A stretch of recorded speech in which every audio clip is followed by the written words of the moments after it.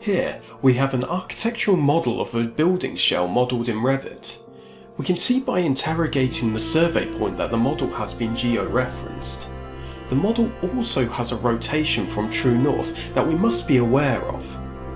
Before we begin importing our model into InfraWorks, we must ensure that the latest Revit model has been uploaded to BIM 360. We do this by going to the Collaborate tab on the ribbon and selecting Manage Cloud Models.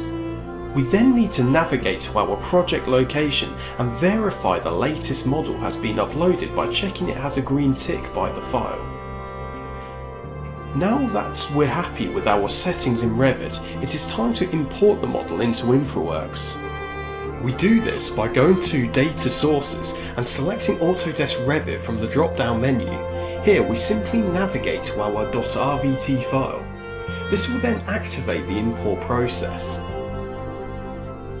The time it takes to import will be dependent on the Revit model's complexity and file size.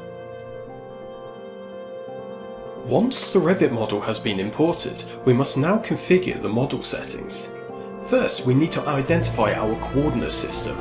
I'm going to use XY-IFT.